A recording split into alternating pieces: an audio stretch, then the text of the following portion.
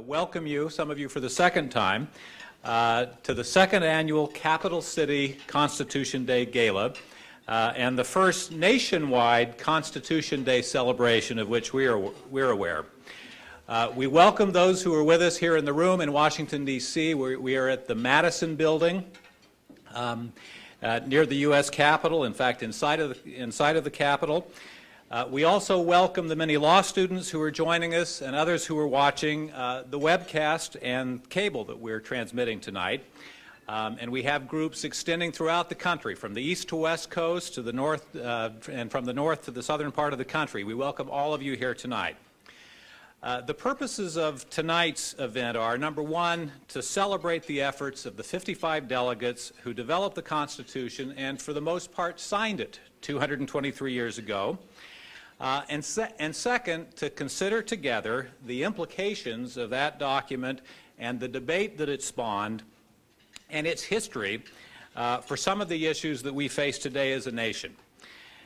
Helping the public understand and appreciate that history is one of the main purposes of ConSource.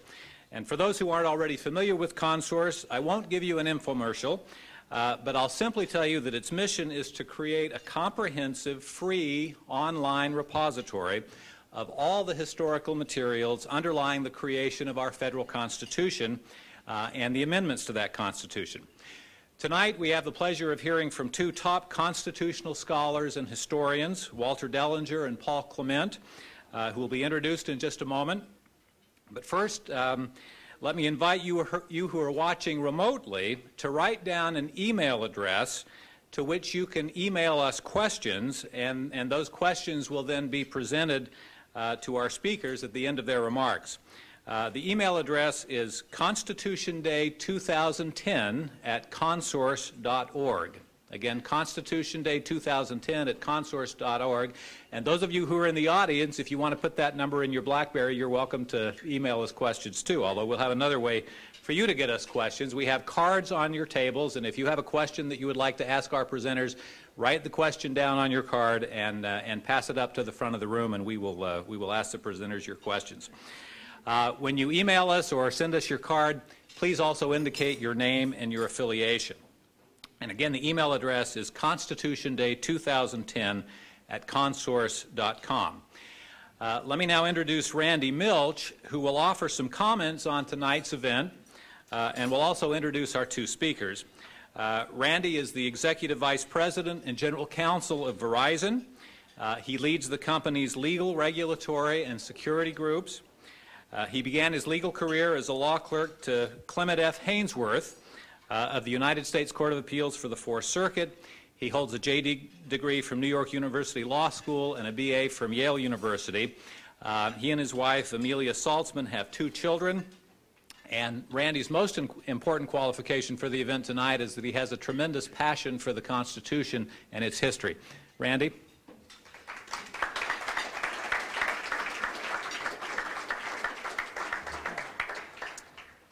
Good evening. It's very fitting that we meet here tonight at the James Madison Building to celebrate Constitution Day, and I'm very honored to kick off the presentations of our two distinguished speakers.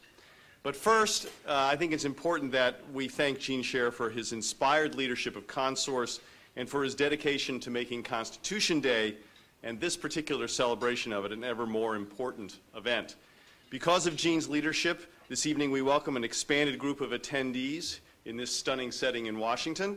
We enjoy the added support of the American Constitution Society and the Federalist Society, which have sponsored events for their student members in 20 law schools across the country and who now join us by webcast.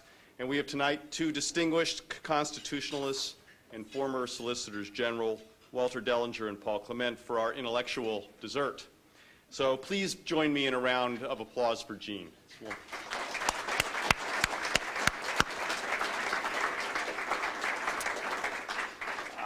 I do want to note that the joint support for this gala by the Federalist Society and ACS, I think, is a particularly potent symbol for this evening. The idea that these two fine organizations are the deepest of enemies is way off the mark. It's love. It's not enmity that animates their differences. It's a common devotion to the Constitution that leads them both to celebrate this day across the country.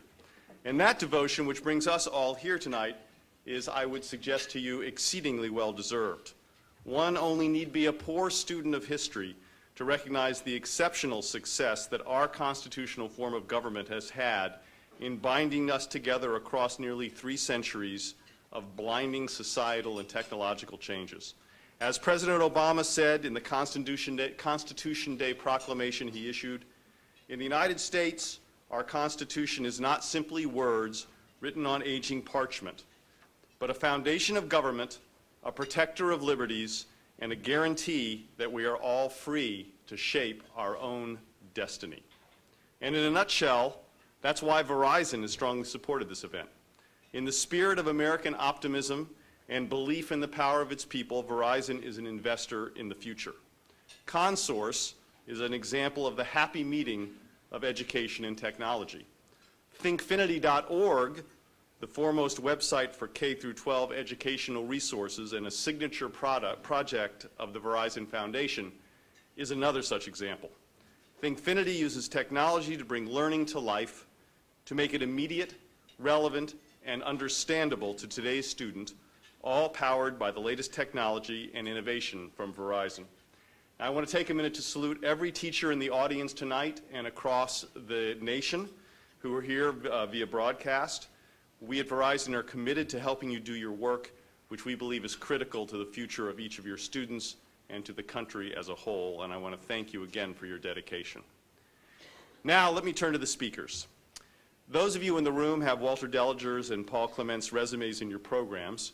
I will take a moment for the benefit of those across the country to describe some of their unassailably impressive credentials and achievements. Suffice it to say that Walter, who I have known since the late 80s, when we sat across the table from him, I was much younger then. He's much younger too. Is chair of the appellate practice at O'Melveny & Myers, one of our leading law firms, where he heads the O'Melveny Supreme Court and Appellate Practice Clinic at Harvard, and he's a visiting professor at Harvard. He's on leave from his professorship at Duke. Critically, for our purposes, he was the acting Solicitor General for the 96 and 97 term of the U.S. Supreme Court, where he argued 9 cases that term. He has since been a foremost practitioner in the bar at the Supreme Court as well. Paul Clement is a partner at the Washington office of King & Spaulding, and he heads the firm's national appellate practice there. He served as the 43rd Solicitor General of the United States from June 2005 to June 2008. He was acting Solicitor General for nearly a year and the principal Deputy Solicitor General. Basically, every Solicitor General job he's had. I mean, I think it's just, you know, he ran right through the office. His more than 7 years in that office is the longest period of continuous service in the office by a Solicitor General since the 19th century. So suffice it to say, as far as the Constitution goes, both Walter and Paul are at the front rank as public servants, as private practitioners, as scholars, and as professors.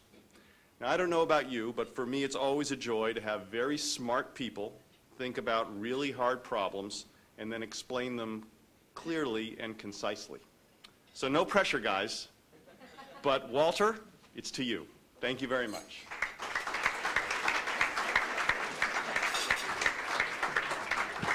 But before Walter speaks, not once and not twice, but 3 times I gave you the wrong email address for your questions. So I have to correct that. It's Constitution Day 2010 at consource.org, not consource.com. If you use the com, they won't get to us, so use org instead. Thank you.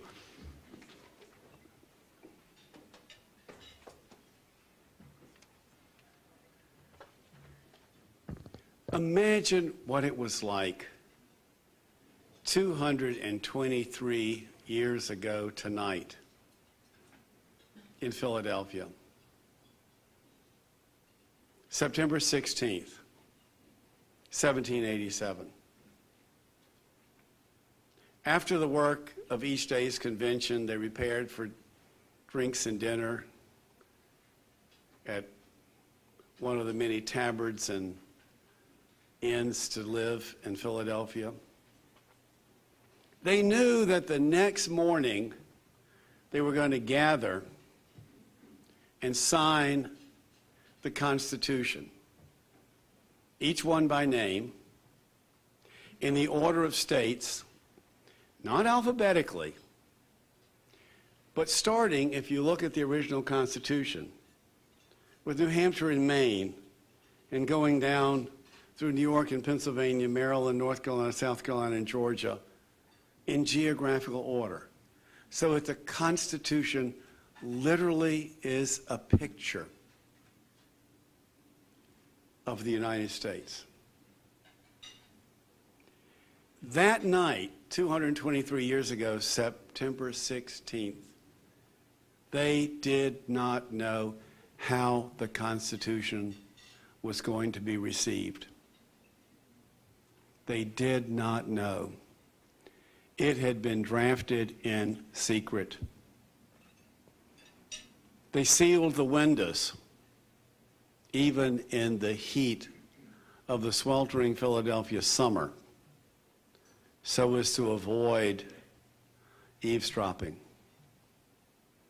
They did not know how the proposal, far more dramatic than anything anyone had conceived 4 months earlier when they gathered in Philadelphia, they did not know how it was to be received.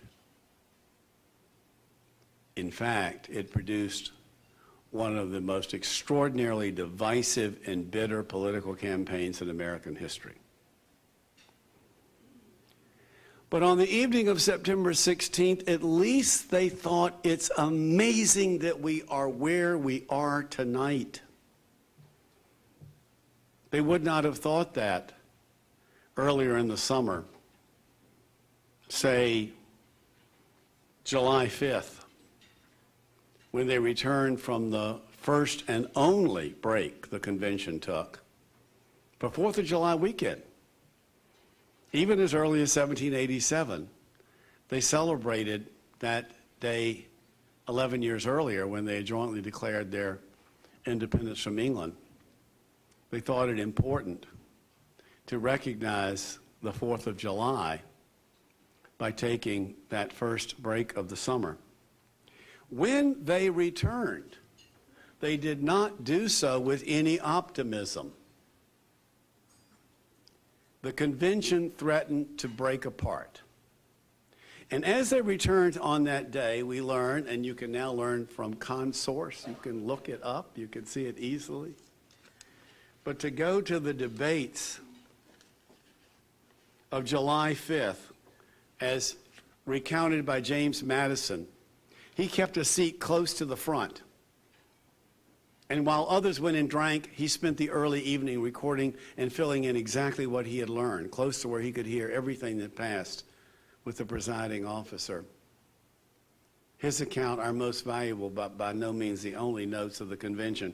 What does Madison tell us about what happened on July the 5th when they returned? Gouverneur Morris of Pennsylvania addressed the convention as follows, as Madison recounts it. He came here as a representative of America. He flattered himself he came here in some degree as a representative of the whole human race. For the whole human race will be affected by the proceedings of the convention.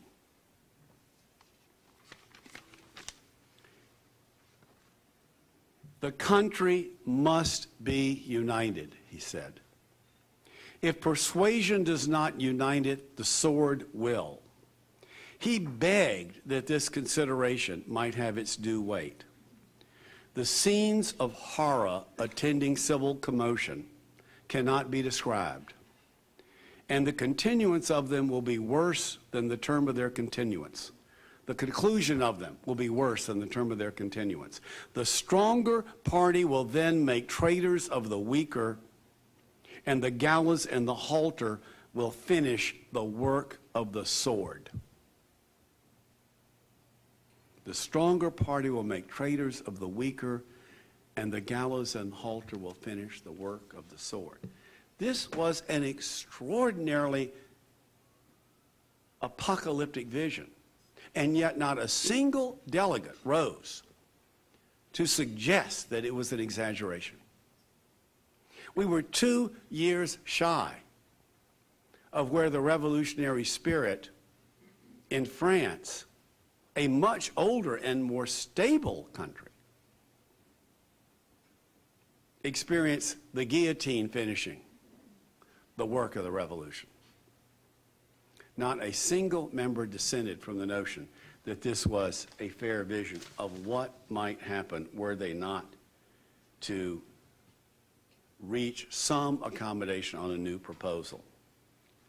The framers who met in Philadelphia were moved not only by such apocalyptic fears, but by hopes as well, and by visions of the grandeur and importance of America. For 7 years, I had the extraordinarily wonderful experience of teaching constitutional history with the late John Hope Franklin and with New Deal historian William Leuchtenberg, and my third of the year was to review the work of the Constitutional Convention as reflected in Madison's daily notes, beginning with the first day, May 25th, and continuing day by day, draft by draft, through the Philadelphia summer until the convention finally rose on September 17th. And to do that with a group of students, to go through the daily debates as recounted by Madison, was to enter into another time and place, to gain a sense, clouded, obscure, partial to be sure, but a sense nonetheless of a truly extraordinary event in human history. A study of the unfolding architecture of the Constitution from that summer in Philadelphia exposes the reader to statecraft of the highest order. One sees in the records of what they call the Grand Federal Convention political debate of a quality that leaves one profoundly embarrassed by the comparative poverty of the public discourse of our own generation. The work produced during those 4 months is a Constitution whose writ yet runs and reaches now from the Montpelier Room at the Library of Congress to the Arctic Range of Alaska.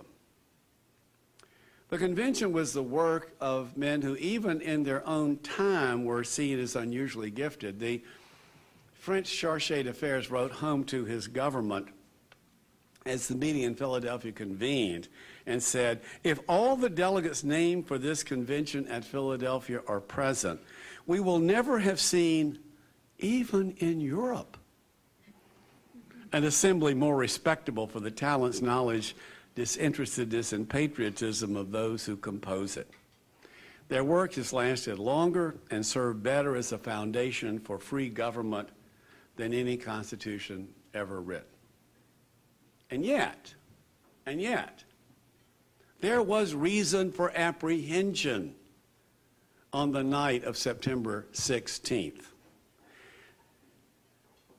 Good reason, because when the Constitution was first revealed to the public, forwarded to the governors of each state to be submitted to state conventions, not to the organs of state government, not to the state legislatures, but to conventions elected expressly for the purpose of approval or rejection. When the Constitution was revealed and sent forth to these conventions of the people for ratification or rejection, it produced perhaps the second most savage and decisive contest in American history. It was at first defeated in North Carolina, and it passed by only a handful of votes in the absolutely critical states of Virginia, New York, and Massachusetts, states in which supporters of ratification had to literally come from behind to win ratification by votes on the order of 89 to 78 in Virginia, 30 to 27 in New York. To those of us who are accustomed to celebrations such as this and to the subsequent sanctification of the Constitution, the question arises, what did the opponents see that was so wrong with the Constitution?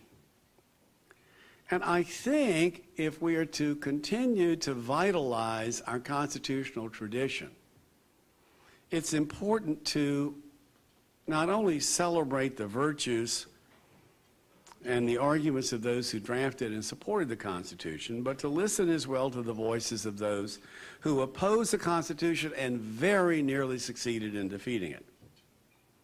And more importantly, we should reflect on by our own moral and political lights about things that were wrong as well as things that were right about our constitutional founding, even as we celebrate, as we do each year on this occasion, that which was profound, enduring, and wise. Let's think about what the issues were that disturbed the opponents of the Constitution. One was the framers' deep ambivalence about popular democracy. And by our lights, there was also concern about the founding generation's very constricted view of who counted as a person, which we will look at before the evening is over. But I want to start by talking about what the kinds of things that cause concerns of the opponents of the Constitution are revealed in the secret debates available on ConSource. The secret debates of the convention. Listen to early on, May 31st, 1787. They're taking up the first Virginia resolution, says the operative opening draft. And the provision they're considering is a provision that provides that the House of Representatives, the lower branch of the Assembly, shall be elected by the people of each state. Here is what is said about that proposal. Mr. Sherman, that would be Roger Sherman of Connecticut, opposed election by the people, insisting that it ought to be by the state legislatures. The people, he said, should have as little to do as may be about the government. They want information, and that time it meant lack. They lack information and are constantly liable to be misled. Elbridge Gerry was up next. The evils we experience flow from the excess of democracy. He said he had been too Republican heretofore. He was still Republican, but he had been taught by experience the danger of the leveling spirit. The author of the draft resolutions, Randolph of Virginia, observed that the general object of the convention was to provide a cure for the evils on which the states labored, that in tracing these evils to their origin, every man had found it in the turbulence and follies of democracy. Some check, therefore, was to be sought against this tendency in our government. In other words, as the great historian Gordon Wood once put it in an essay on democracy and the Constitution, democracy was the problem to which the Constitutional Convention was called to forge a remedy. And by that, they meant democracy run rampant in the populous state legislatures. The state legislatures that were adopted after the joint declaration of independence from England were the most populous bodies the world has ever known. For the first time, yeomen, farmers, small mechanics could participate in government. When you threw over the established order, everyone that had a musket had a right to have a say in the government that ensued. To those who were used to the long history of colonial rule in which American elites had had a substantial degree of self-government, they were appalled by this. Men who are not competent to cobble a shoe are now cobbling our laws, said one. So that this democracy run rampant in the state legislatures, they had very populist governments, weak governors, legislatures elected for one-year terms, instructed delegates, recall, very populist government. Trial by jury was sacrosanct because the people themselves decided whether to apply the law. They believed that the ideal was the New England town meeting, and that any kind of representative government was a practical necessity but a falling away. The framers saw this as a great threat to what Madison was to call men's unequal capacity for acquiring property, to have this kind of populist government. When the framers gathered in Philadelphia, a rumor spread, don't believe it was true, but a rumor spread that the Rhode Island legislature, which was the most populist, was considering a law that would require the equal redistribution of property every 13 years. And that was the kind of democracy in the state legislatures that caused the convening of a constitutional convention to have a government that was not so immediately responsive to popular concerns. Now, does that mean that expression of concern about populist democracy mean that the convention was a gathering of elites who were designed to suppress the democratic will? Not really, because let's remember this: those who opposed election of the House of Representatives by the people were defeated at the convention by arguments like those of James Madison. Madison said he was in favor of filtering the popular view through a more complex government, through representativeness, through some mediation. But Madison Madison strongly urged the convention to adopt the proposal over these objections for election of the House of Representatives by the people. Mr. Madison, he referred to himself charmingly in the third person in his own notes. Mr. Madison considered the popular election of one branch of the national legislature as essential to any plan of free government.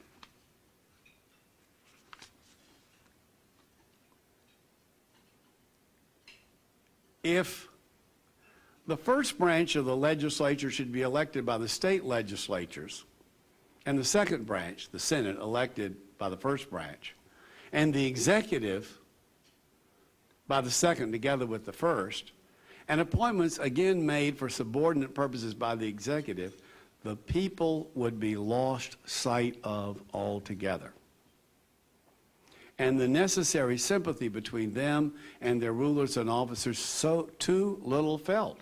He was an advocate for the policy of refining the popular appointments by successive filtrations, but thought it might be pushed too far. He thought that the great fabric to be raised, this new national government, the great fabric to be raised would be more stable and durable if it should rest on the solid foundation of the people themselves than if it should stand merely on the pillars of the state legislatures. And he prevailed. He wanted a national government that at least in one house rested directly on the people.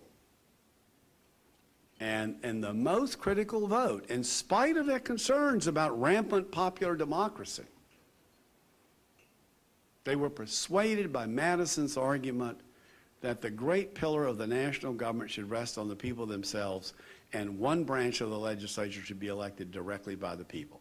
That was a critical moment where the elites agreed that a populist legitimacy was absolutely essential to the plan of government. If there's a unifying theme to the Constitutional Convention, it is the quest to find remedies for the threat of tyranny by legislative majorities.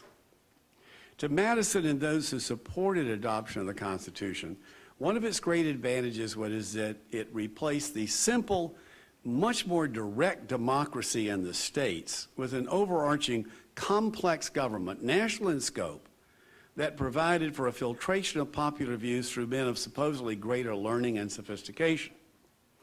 In our own time, many are likely to respond with some sympathy to the arguments of the opponents of the Constitution.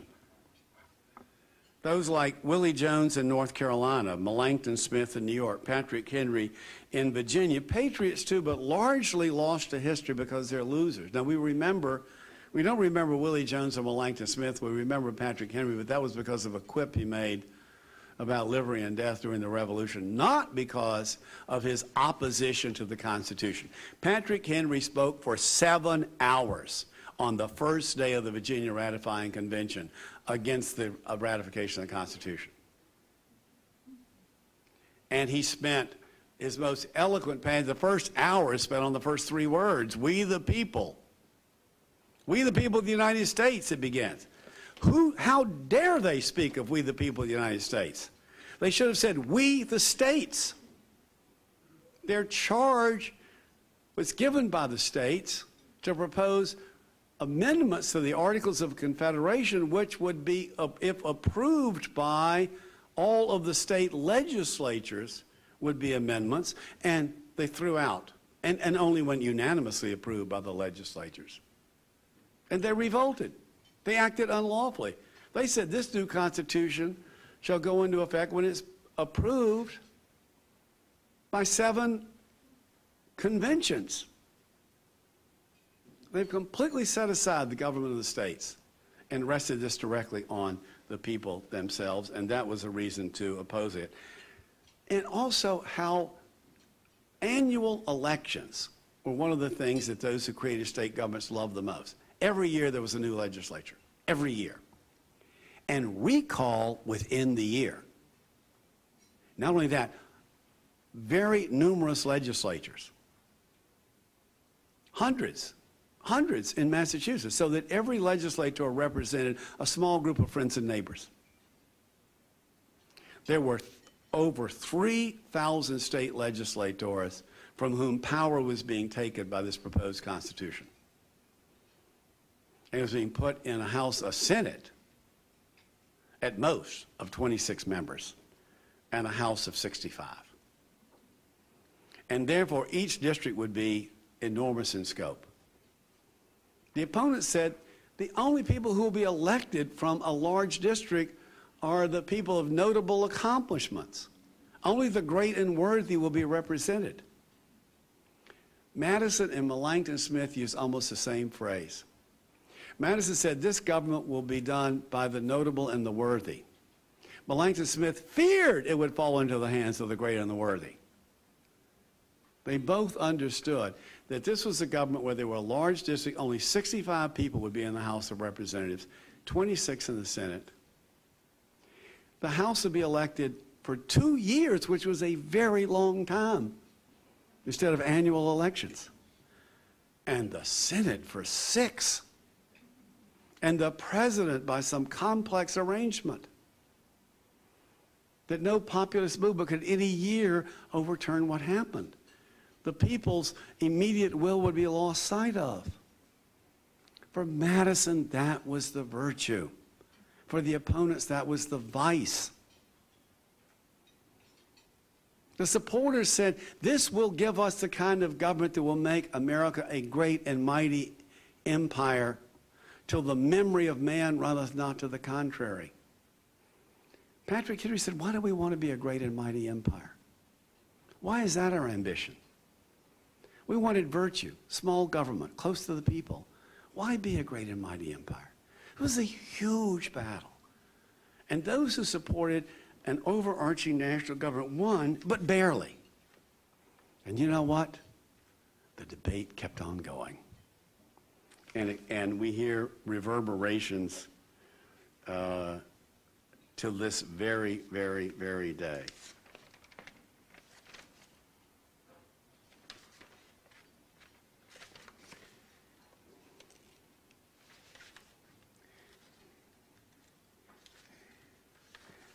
I want to say less rather than more. And what I want to say is how shocking the Constitution was that was revealed tomorrow morning, September 17th, 1787. The coming together of the American colonies into a single nation is more difficult than we can easily now imagine. From that earlier time, a decade earlier, at the First Continental Congress, where they jointly declared their separation from England, John Adams wrote home to the remarkable Abigail and said, quote, "We are 50 gentlemen meeting together, all strangers, not acquainted with each other's language, ideas, views, designs." Language, were the accents that different? Not acquainted with each other's language, ideas, views, design. We are therefore fearful of each other, jealous, timid, skittish. To us, they gathered to initiate a history. They saw themselves as defenders of a history accomplished. There had been 200 years of increasing self-rule on the American continent. One of the delegates from Virginia was the 5th generation to serve in the Virginia House of Delegates. They saw themselves as defenders of histories accomplished. They had been more trading rivals than partners. London was the hub. Spokes went out to the colonies. They competed with each other. They fought the war as allies, not as a union. They didn't even have uniforms. Each colony had contributed its own regiment. And they confederated under a system that required unanimous consent after the successful conclusion of the Revolutionary War. They confederated under a system that the central government, quote unquote, couldn't operate directly on individuals. It had no more than the United Nations can pass laws binding directly on individuals. The only power to raise funds for the, quote, national government, which had no executive, was by requisitions, which is a fancy word for begging. And so that was a loose confederation where each colony became a state, preserved its independence. Washington wrote, "We are fast verging to anarchy and chaos." The Spanish occupied much of Florida, the French a lot of the Mississippi. The country could not maintain its own territorial integrity.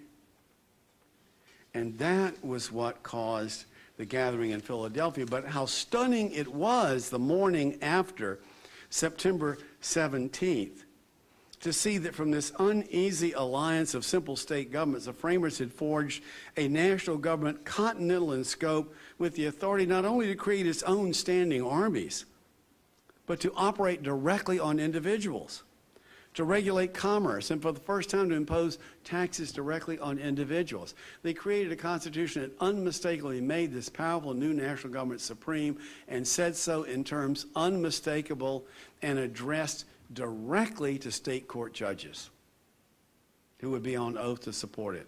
Quote, "This Constitution and the laws of the United States made in pursuance thereof shall be the supreme law of the land, and judges in every state shall be bound thereby, anything in the constitutional laws of any state to the contrary notwithstanding." This federalist nationalist vision, this nationalist triumph, was best expressed by John Marshall 2 decades later in McCulloch, where he imagined that throughout this vast republic from the St. Croix to the Gulf of Mexico, revenue is to be collected and expended, armies are to be marched and supported. To this end, the sword and the purse, all the external relations, and no inconsiderable portion of the industry of the nation are entrusted to its government. John Marshall had been aide-de-camp to George Washington at Valley Forge when states would not supply the money for the blankets because they said, Delaware would say Rhode Island has to send its money in, we're not sending our money in. That was his searing early professional experience with George Washington. So what you saw at Philadelphia was the nationalist triumph. And then when it's released, the concern of the states, that it speaks the terms of we the people of the United States and gives us extraordinary power over the national government. Now, there was this one awful compromise. The Constitution simply didn't deal with slavery in terms of making things better. They made it worse. With the new Constitution, for the very first time, and this was an issue in the Pennsylvania Ratifying Convention that was fiercely debated, for the very first time, the states of the North committed themselves to enforce slavery.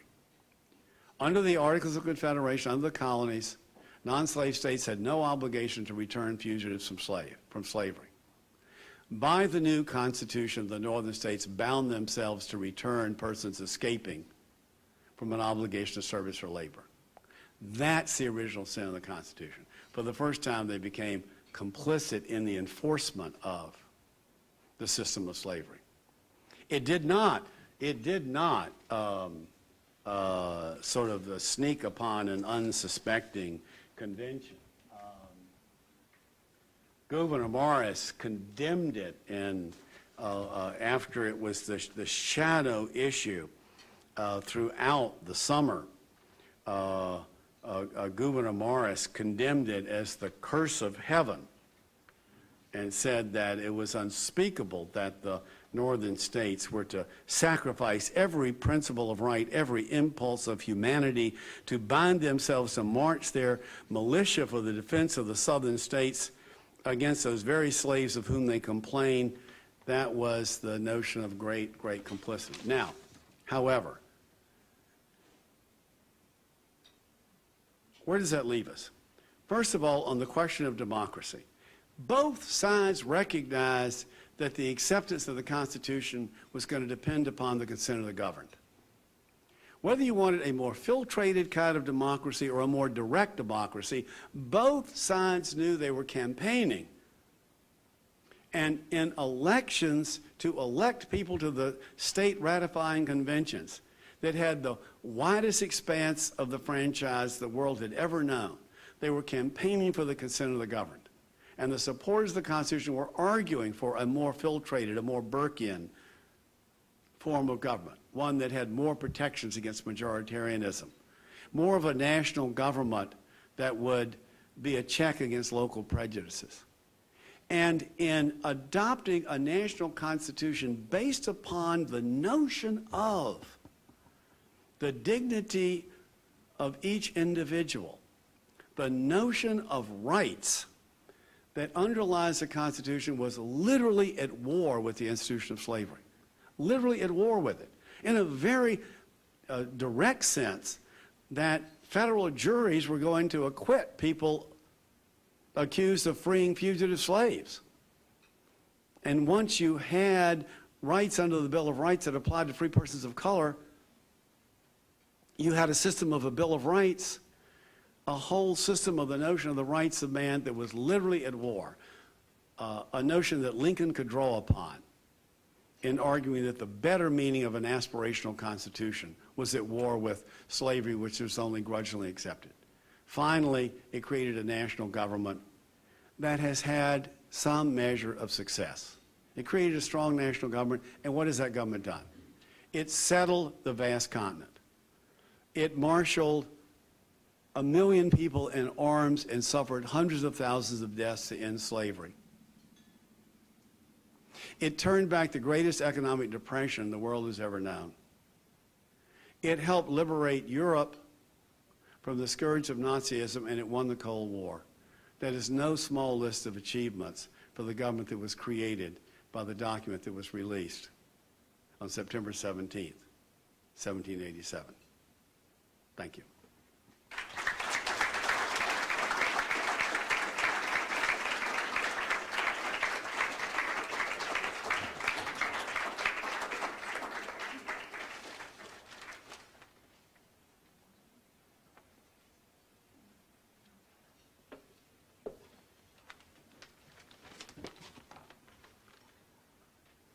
Well, I was asked to respond to Walter's remarks, and when I was first asked that, I gladly accepted, but I knew I had a problem, which is I almost always agree with Walter, and tonight's no exception. I mean, his comments about the revolutionary character of the document that was unleashed tomorrow, his discussion of its major flaw, his discussion of what's been accomplished under that document were inspiring, and so I knew they would be. So I didn't really plan on responding directly, and I figured I'd make sure I didn't respond directly by tackling a different issue and really fast-forwarding about 6 years. But Walter talked about the slavery issue, something specifically addressed by the Constitution. But if you were going to quibble with the Constitution, and it's only a quibble, you would also want to think about what are the issues that the Constitution didn't address directly, the answers it didn't provide directly. And of course, famously, one of the things that it doesn't address with explicit clarity is the whole notion of judicial review. And because it doesn't address judicial review, it certainly doesn't answer the question, how should one go about interpreting the Constitution? What sources are relevant? What method of interpretation? You know, the framers didn't tell us that there's going to be these Federalist Papers and you should pay particular attention to them. All of those issues are really not addressed directly by the constitutional document itself. And fast forward to today, and there remains a very lively debate on the Supreme Court of the United States as to how best to interpret the Constitution of the United States. Now, this is pretty obvious to anybody who's familiar with the Supreme Court. You can tell it from a 5-4 decision where two people, sometimes looking at similar sources, come out very differently. Sometimes they come out differently because they find different sources relevant. But really, maybe where it's most obvious is when you have one of those lovely 2-2-1-4 decisions, where justices that actually agree with each other on the bottom line come at it from very different ways, or very different modes of analysis. And if any of this was going to be lost on anybody, even the slowest learners among us could understand there's a division of authority on the court as to how to interpret the Constitution, because 2 sitting justices have written 2 books on how to interpret the Constitution. And one of them is directly styled as an answer to the other. So Justice Scalia writes a book called A Matter of Interpretation, where he espouses what I would loosely describe as a textualist or an originalist way of interpreting the Constitution. And Justice Scalia would tell you in his own words what that means is that he's focused on discerning the original meaning of the text, which he adds is not the same thing as what the original draftsman intended. It's what the original readers essentially understood that the words meant, what they were ratifying meant. So Justice Scalia is focused on the text. He's focused on its original meaning. Justice Breyer, on the other hand, has written a book called Ordered Liberty, where he espouses a much more holistic mode of interpreting the Constitution. He's going to look not just to the text, though he certainly thinks that important, not just to original meaning, but also to things like the purposes, the consequences. He does care what the original draftsman intended by the words, not just what the words were meant to mean. So there's this division. And what I wanted to take you back to is the first, I think, great division among justices on the court in trying to interpret the Constitution. Now, you may think I'm talking about Marbury against Madison, but I'm not. I'm talking about an earlier decision, and in some ways, I think one of the great decisions that cements the court's role in the public eye, and certainly an interesting decision because it's the first decision of the Supreme Court to be directly responded to with an amendment to the Constitution. So I speak of Chisholm against Georgia in 1791, one of the very first cases that the Supreme Court heard. In a couple of the first terms that the Supreme Court had, they essentially gavelled open the session of the Supreme Court, and they had no cases to hear. Not one. They gavelled the session in order. They took a recess. That's all they did, because they didn't have cases. You know, there wasn't time for the appellate cases to get there, and they didn't have any original cases. But in 1793, they had a case. It actually arose the year before, and they saw trouble coming, so they kicked it off for a year. But in 1793, they had to hear a case that involved an effort by a citizen of one state, here a citizen of South Carolina, to try to sue another state, the state of Georgia, in the Supreme Court in an original jurisdiction. Now, everything Walter said about the sovereignty of the states coming into the Constitution would lead you to think that a citizen of another state hauling a state into court would be, not in their own courts because they've waived their sovereign immunity, but into the United States Supreme Court would be a remarkable thing if it could happen. So why would you think that it might be able to happen? Well, because of the text of the Constitution. Here's what it says. It said that it extended the original jurisdiction of the Supreme Court to, quote, controversies between two or more states and between a state and citizens of another state. Well, controversies between a state and a citizen of another state. That sounds like that applies. Now, maybe what they had in mind is that a state could sue a citizen of another state and initiate the action. Maybe that's all they had in mind. But in any event, the text there seems like this suit can go forward. But, as I say, if you took a step back and thought about what had brought us to the Constitution, the nature of state sovereignty at that time, it would have seemed a pretty unthinkable thing that a citizen could haul a sovereign state into court against its will. This is the issue that the Supreme Court faces. Okay, we all know about the adversarial system of justice. The Supreme Court had a little trouble with this one because the state of Georgia, consistent with its position that the citizen of South Carolina had no business suing the great state of Georgia, didn't show up. They sent and said a remonstrance against the suit. And that's part of the reason the court carried it over. They hoped maybe somebody from Georgia would show up. They didn't. Then, in something I think any Supreme Court practitioner can really get their head around, the court did an extraordinary thing. The court literally asked in open session, will any member of the bar come and defend the position of the state of Georgia? Now, in this day where you have lawyers, doing cartwheels to get a Supreme Court argument, it's a little hard to imagine, but no member of the Supreme Court bar stood up. So the case was argued, on the one hand, by the Attorney General of the United States. This was, his kind of night job. He was moonlighting. Back then, the Attorney General job was not a full-time job, so he argued on behalf of the citizen. No argument on the other side.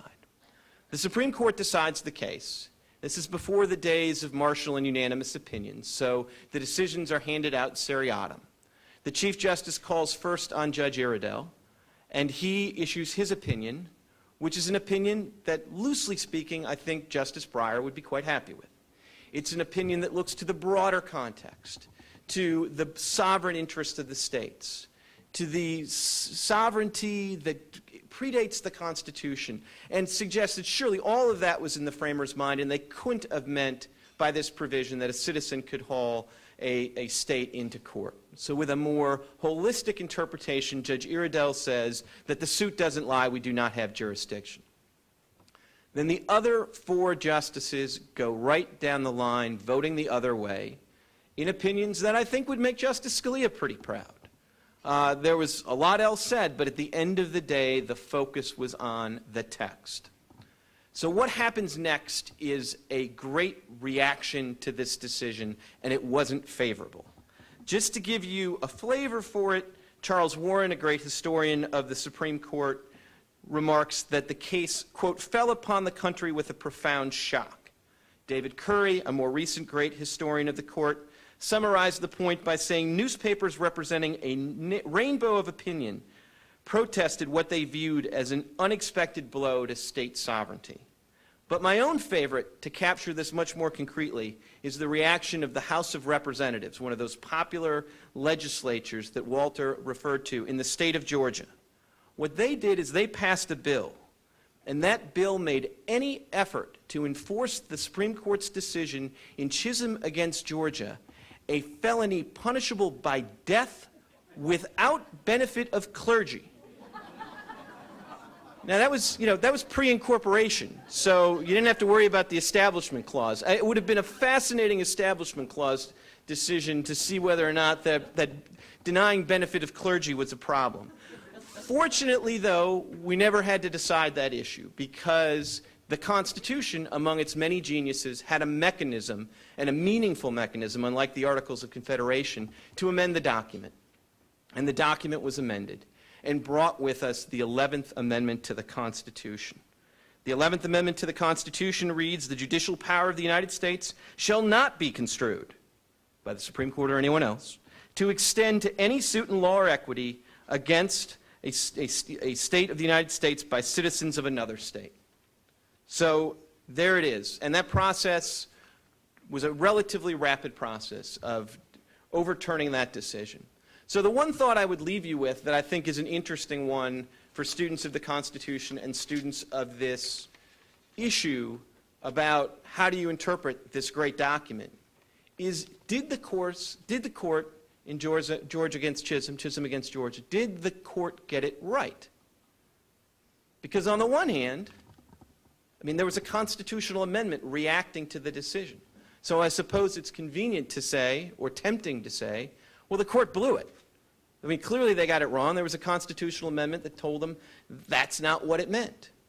On the other hand, the text of the Constitution does seem to suggest, and that's what was ratified, that a citizen of a state could haul a state into court.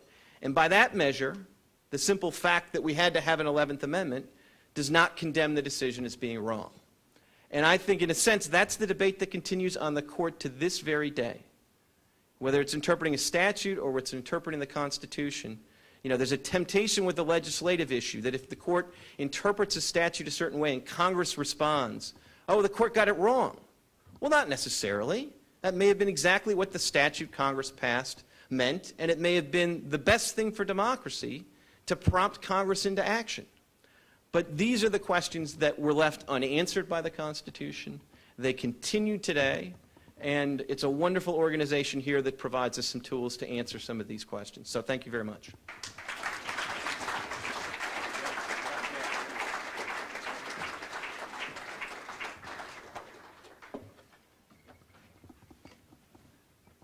Well, thank you, Walter, and Paul very much for your excellent remarks. We do have a few questions from the audience. Let me read the first one. How can someone as smart as Walter Dellinger be so good looking? That question came from Walter. I had my moment. It's impossible to answer. And actually, Walter, why don't we let you answer the question that Paul raised at the end of his remarks. Do you think the court got it right in Chisholm? I do, and I think the court's perspective in Chisholm against Georgia was that the plain meaning of the text should not be overcome by a powerful sense of state sovereignty, which would seem to be invaded by the clear text, because I think there was a good argument at the founding that state sovereignty was extinguished by the Constitution of 1787. That's what Patrick Henry was against it. By that I mean states were, first of all, states were bypassed in the ratification process, the existing organs of state government. Articles of Confederation said no alterations except by unanimous consent of every state legislature. They said forget that. This new Constitution, which was illegal if judged by the Articles of Confederation, when adopted by 6 or 7 states, conventions of the people in each state shall take effect. States were stripped of the power to have foreign relations. States were stripped of the power to provide for the arming of their own militias. States were stripped of the power to coin money. What other attributes of sovereignty are there? So the whole notion of state sovereignty was, in a sense, an anomaly. Now, I don't mean to say that that answers all of our questions about the role of the states going forward.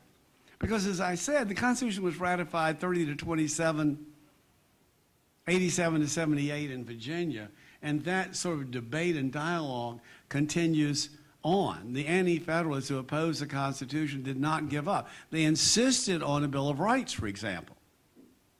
They insisted on a 10th Amendment, a 2nd Amendment, and other provisions to safeguard state autonomy.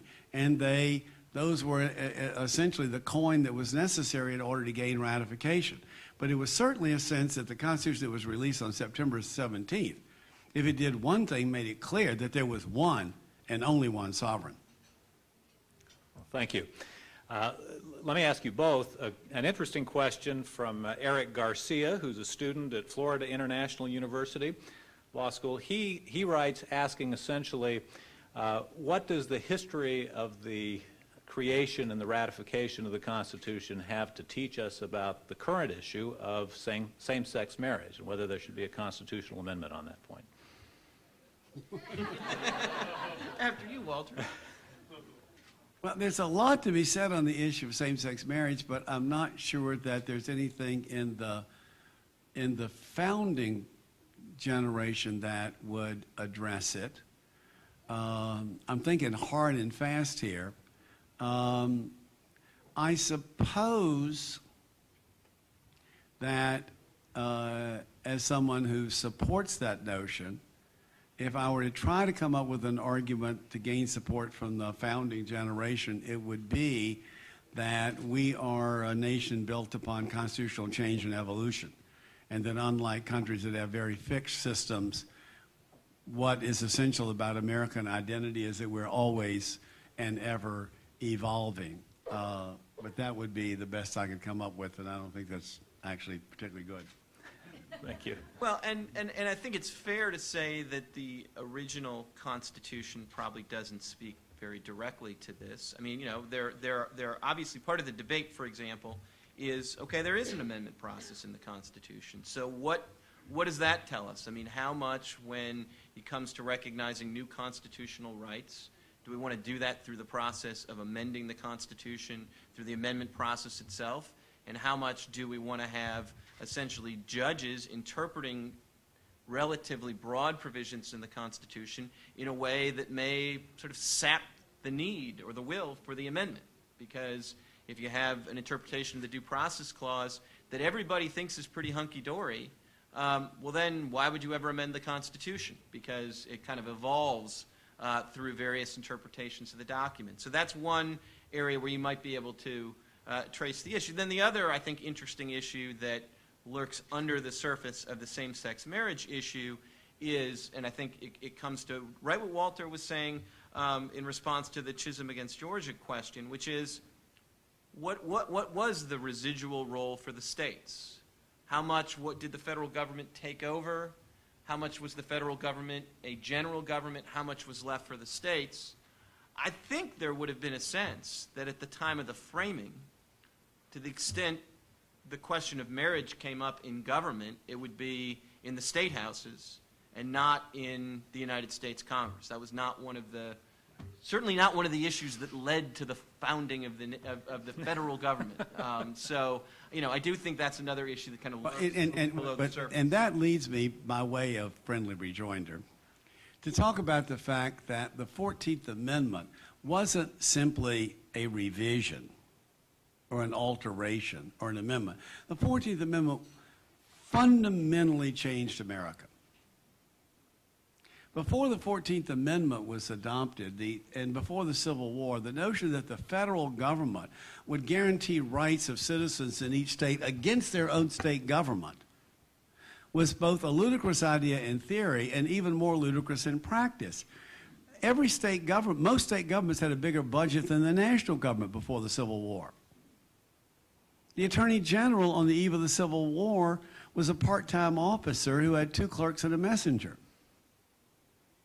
After the Civil War, you built the Executive Office Building, which was unthinkable before the Civil War. It was the Civil War was not just the largest project of the national government to that date, it was larger than every project of the national government from the beginning to the Civil War combined.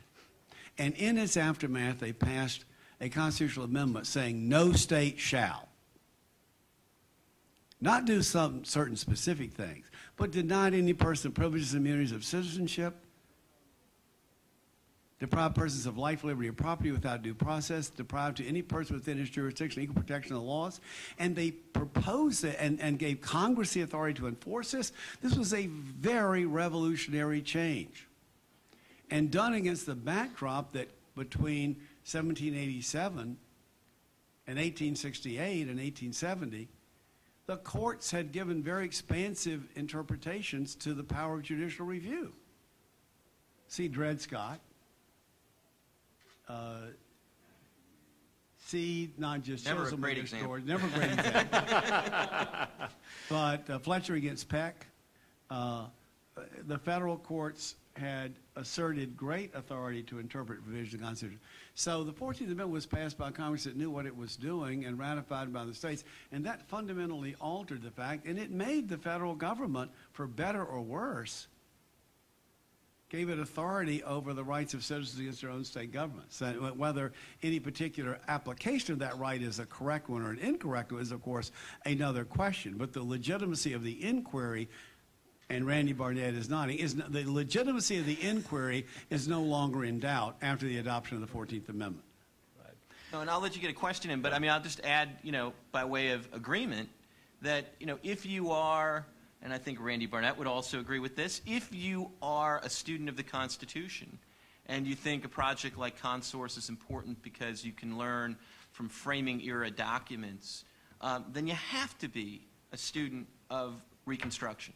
You have to understand that the 13th, the 14th, the 15th Amendments were not just, like, some of the other amendments. I mean, they really were transformative, and you have to understand what the transformation was, and that the fact that to recognize that they are transformative does not answer the questions. It just says there are important, difficult questions to answer. And, I had the great privilege last term of arguing the McDonald case in the Supreme Court, and one of the reasons it was such a great pleasure is there was an opportunity, it was one of the last great incorporation questions left, and it was an opportunity to really get inside the Reconstruction era history, and it really is, I think, the first and most important sources are from the framing era, but probably second is what we did in Reconstruction. For those of you that don't know McDonald by its name out there, Paul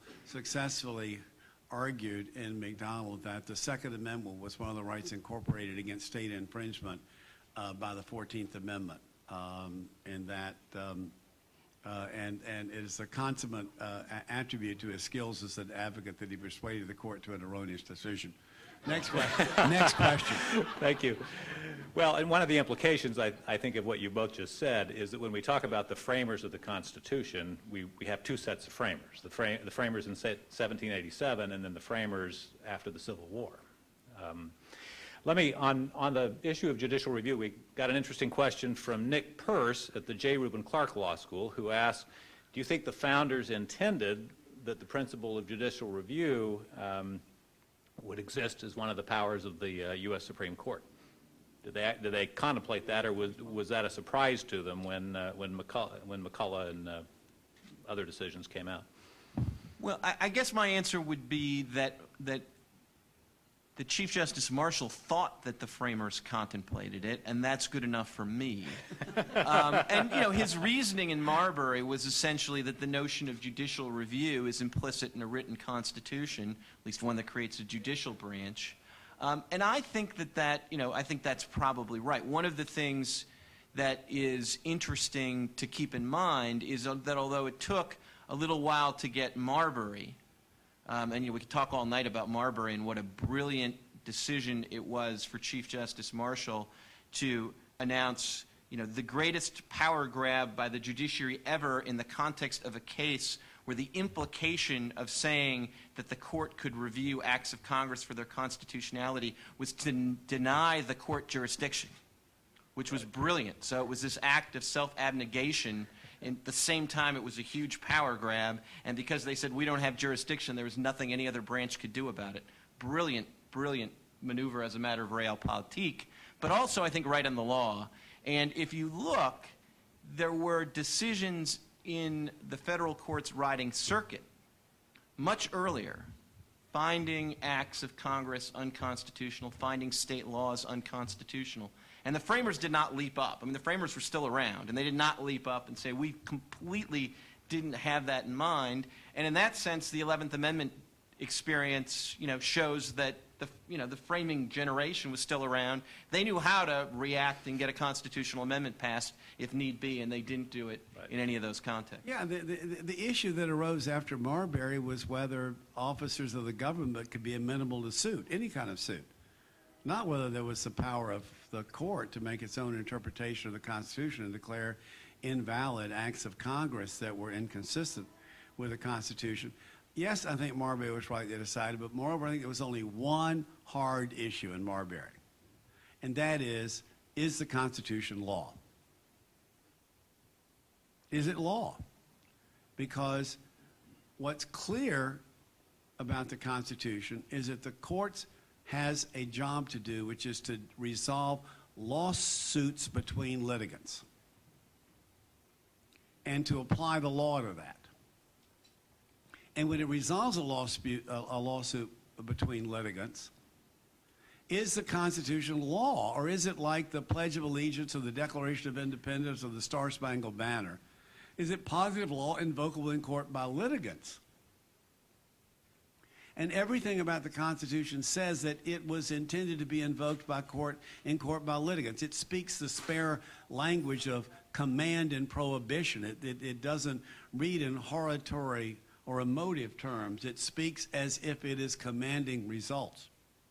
And if it's law, does it take precedence over other law that's applicable? And it tells you that it does.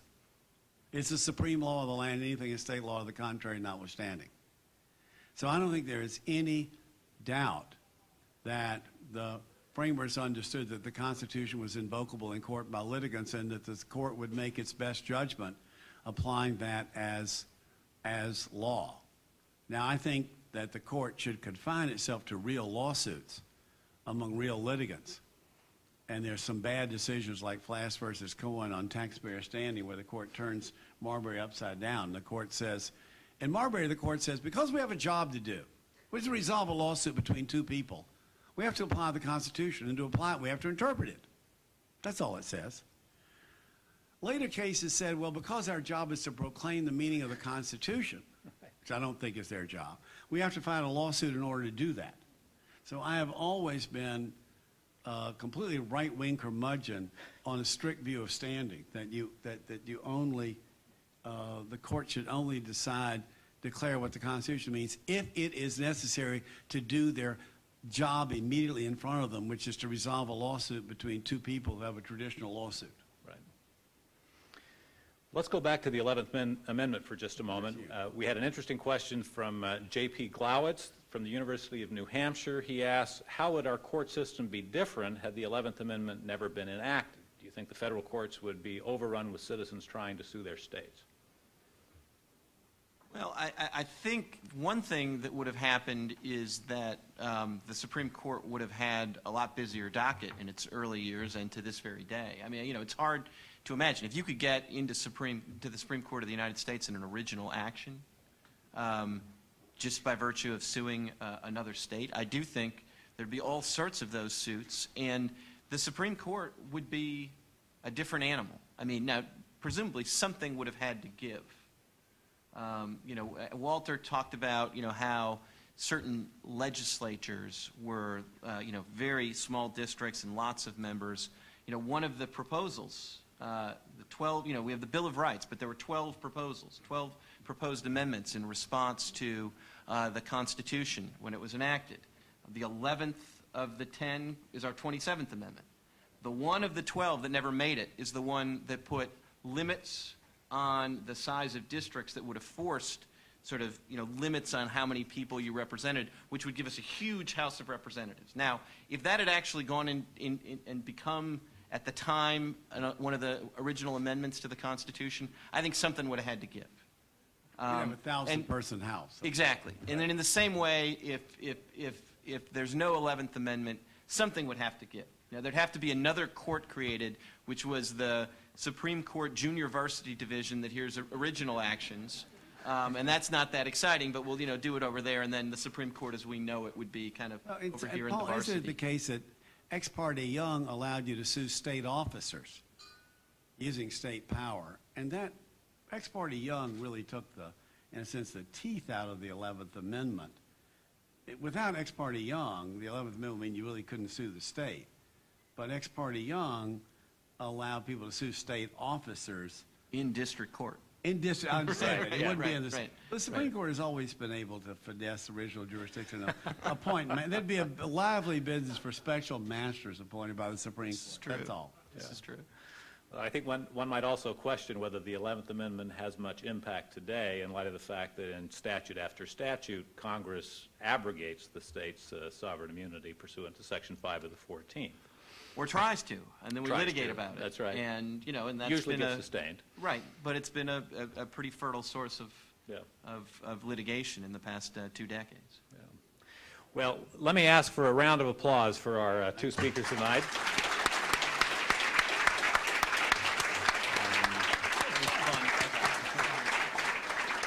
We thank you both for your thoughtful remarks.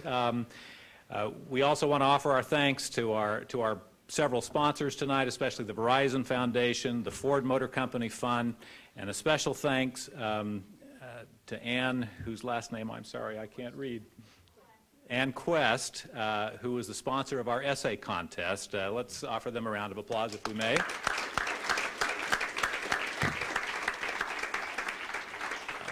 And thanks to all of you for joining us tonight. Happy Constitution Day.